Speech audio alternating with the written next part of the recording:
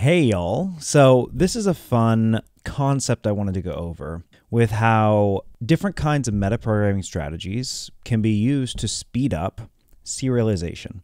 And I'm going to be using JSON with JavaScript as an example for this. Here we have a standard user object. We have an ID, name, email is admin field. And I'm using the generic JSON.stringify function to just serialize this to JSON. So we're going to run this benchmark. And with this benchmark running, you'll see that we get like 5.5 million operations per second.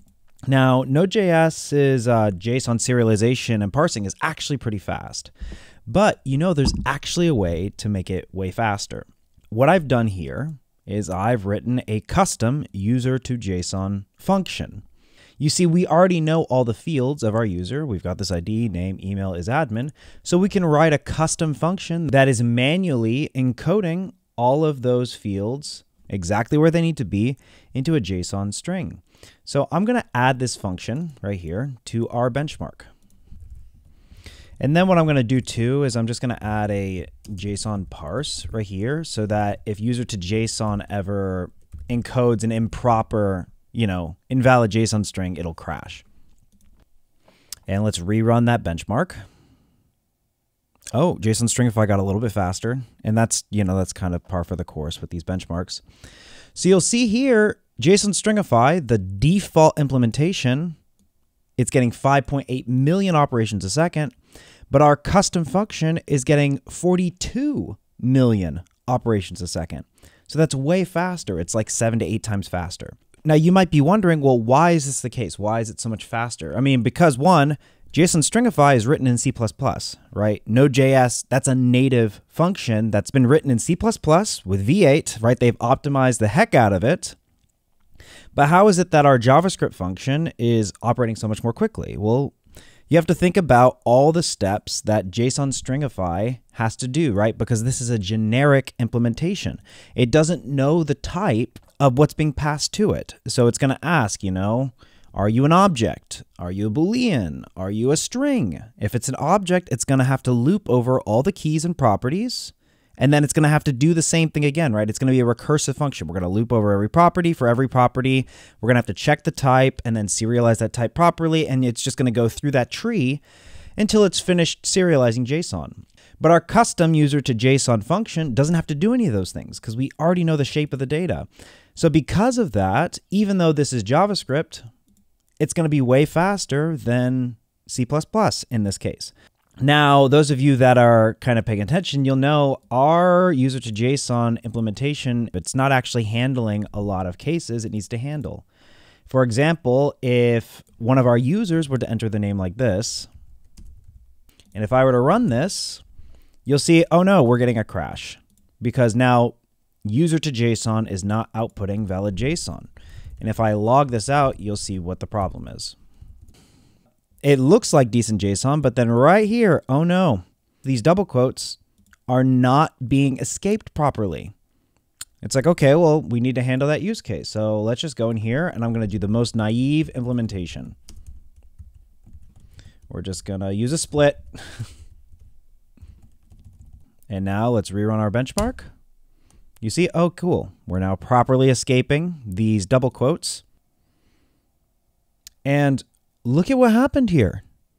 We're still a touch faster than JSON.stringify, but all of our speed advantage is basically gone. Now we're only at 5.4 million operations a second, down from like 42 million. So this is a huge decrease in speed. And notice we barely changed anything, right? We barely changed anything. Oh my gosh. And we're only handling one of the special characters that we're supposed to escape. If we look at the specification, you'll see all of these different characters need to be escaped when serialized to JSON. And if we were to handle all of these cases in our custom serialization function, we'll actually be slower than the native implementation. So you might be thinking, well, Josh, then what's the point? Why would I even do this? We should remember this, which is that the vast majority of the time, these characters aren't going to be present.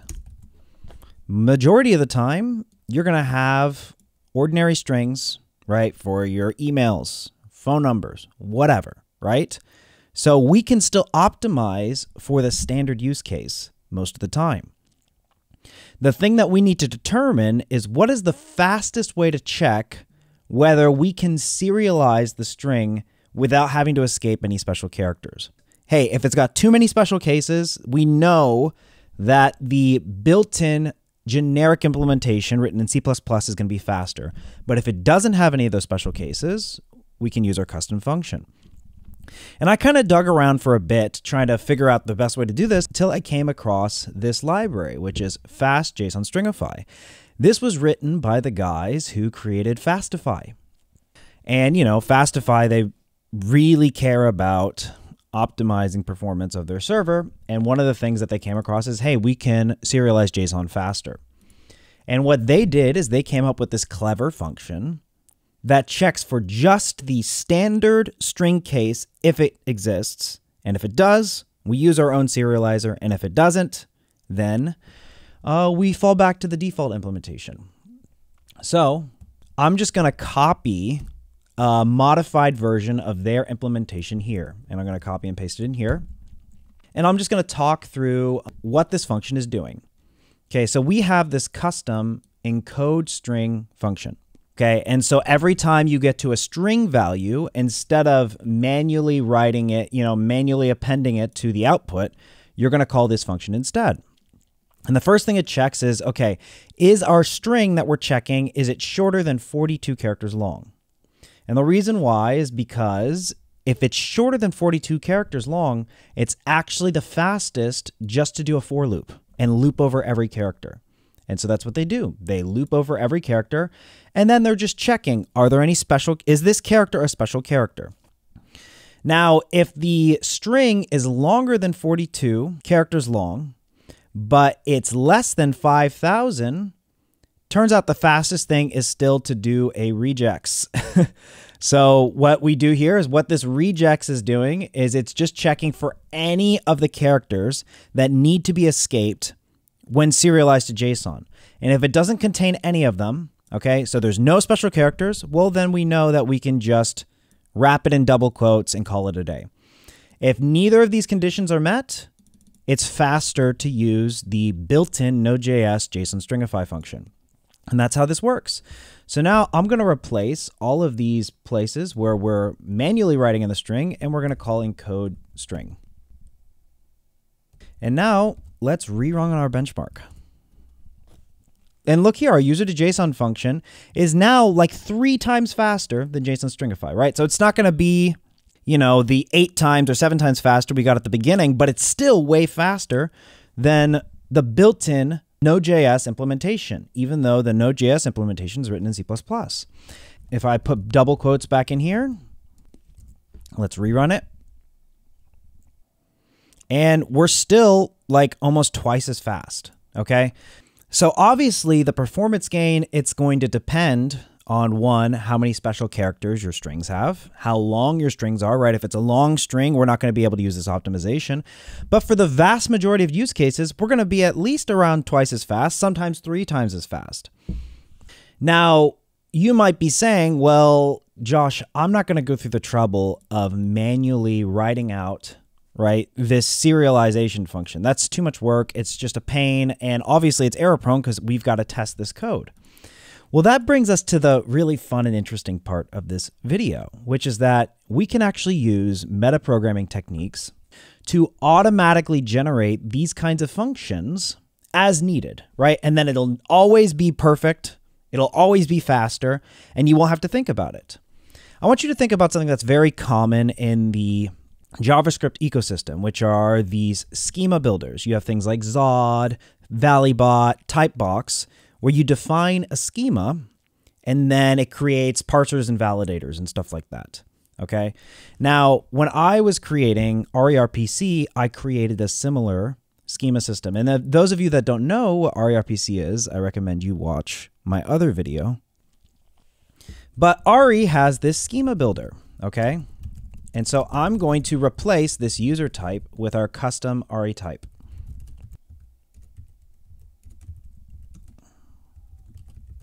Now, anybody who's worked with something like Zod, this looks completely normal, right? And now with RE, you can call a.parse, user, pass in some type, and that'll fail. You can do a.validate, pass in some type, and that's going to be a type guard, whatever, right? This is all standard stuff in the JavaScript ecosystem.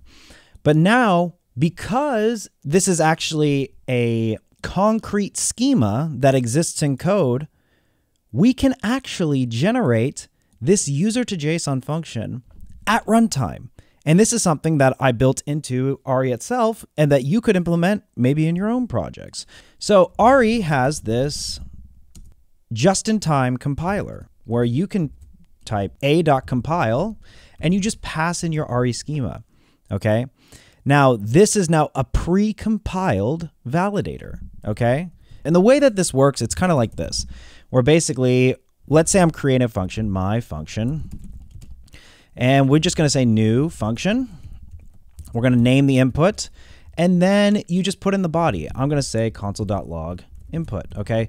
So what this function is, it's a function that has an input, a single parameter as its input, and then it has the body that looks like this, okay? So if I were to call this my function, and I said hello world, let's just run this file. And you'll see we get hello world. If I modify the function to say input plus, let's say some exclamation points,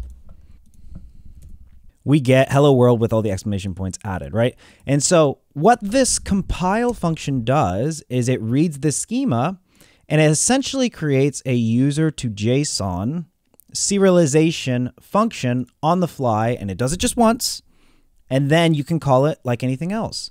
So in our benchmark, I'm going to replace this test here.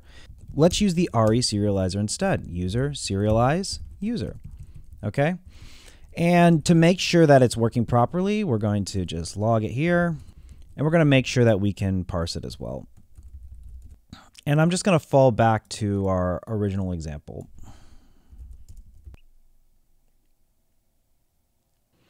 And you'll see here that, once again, we are almost twice as fast as the built-in JSON.stringify function. But we didn't have to do anything else, right? So I can delete this. I can delete this.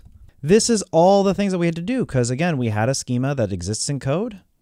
And all we did was just pre-compile our validator and serializer. The fun thing, too, is that RE is so fast that like it's fast enough that we can actually both validate and then serialize the input.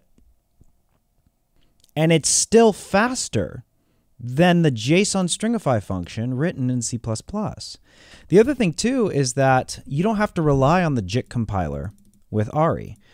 Once you have pre-compiled this thing, you actually have access to the source code string. So if I console.log this, here's the body of that serialization function. So if we wanted to, we could actually use this as part of a compilation step to actually generate, to pre-generate this function, right? So what RE has done is when we called a.compile, this is the content of that function. Look at that. And so if you wanted to, you could also, call in user to JSON, and there it is. It's the same, basically the same exact thing, okay?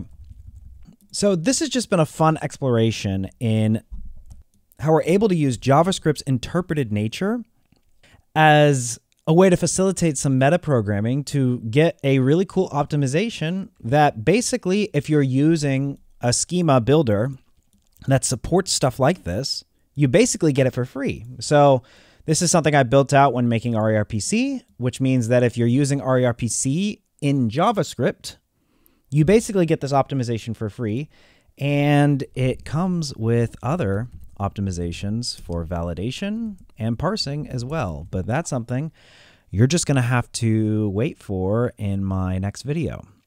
Another thing that I put together that's kind of fun is that I made a quick chart showing JSON stringification performance across different languages.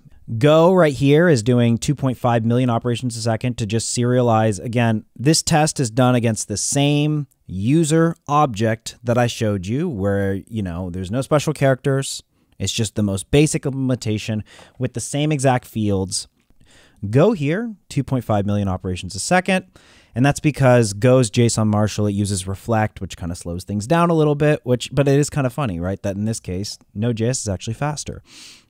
Then we have Node.js V8, JSON.stringify, very well optimized.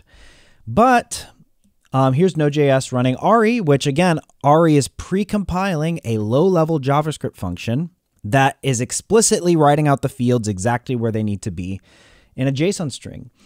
And then this last one, we have Rust using Serde, which is, the standard serialization library in Rust land. And the reason why Rust is so much faster is because Rust is able to make use of proc macros. And proc macros are essentially what I am doing with RE, where I'm pre-compiling a low-level JavaScript function. Okay, proc macros are a compile time metaprogramming tool that essentially creates Rust code at compile time. So Serde does what RE was doing here, but it has the benefit of running that low-level code in a language like Rust instead of JavaScript. And that's why Rust, for this specific use case, it's going to be faster. So hopefully you guys found this interesting. I don't know. It was kind of fun for me to talk about it. If you're interested in this project that I've been working on, I encourage you to find RE RPC on GitHub. Give it a star. I guess a couple people have found it. I'm building an RPC framework. It's code first. As you write code, it generates your clients when you hit save. There's no additional work. And right now we've got a TypeScript server and I'm finalizing the Go server, which is fun. So if that interests you, go ahead and find that and give that a star. So I guess that's all for now, and peace.